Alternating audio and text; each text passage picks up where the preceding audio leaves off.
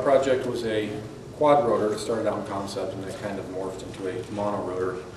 For simplicity reasons, we went with a counter-rotating propeller mechanism. This produces zero net torque so that it maintains stability in the plane.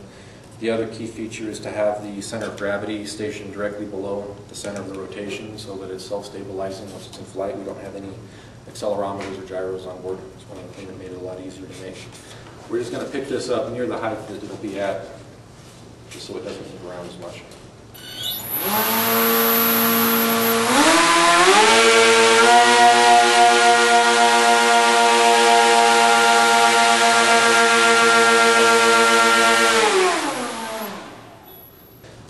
And then we have the four peripheral actuators.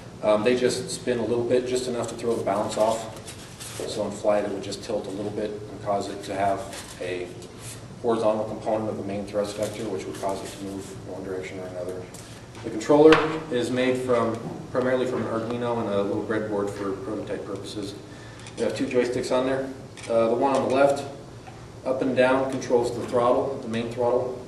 Left and right puts an offset speed into the main propeller. It'll speed up one and then slow down another so that it creates a general torque, a moment in the plane. And it'll cause it to yaw, it'll rotate in one direction or another. And then the other one controls the four peripheral thrusters, which are on right now. You can see those guys run.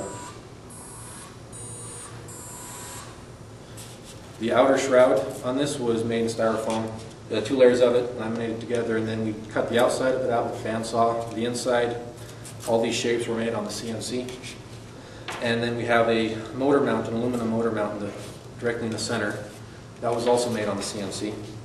And then we have four aluminum bars that connect from there to the outer thrusters, and that comprises the main structure of our vehicle.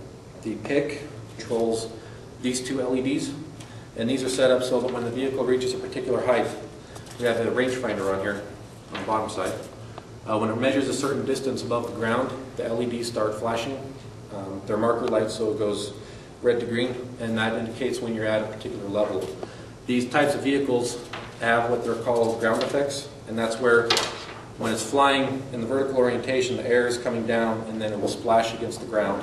Then it'll come back around kind of a toroidal sort of motion, and it makes so the velocity of the air coming into the propellers is above zero, and means that you have to have the propellers on at a higher speed. It's less efficient to operate in that region, so the indicators show you when you're above that level. It's more efficient, it's easier to fly.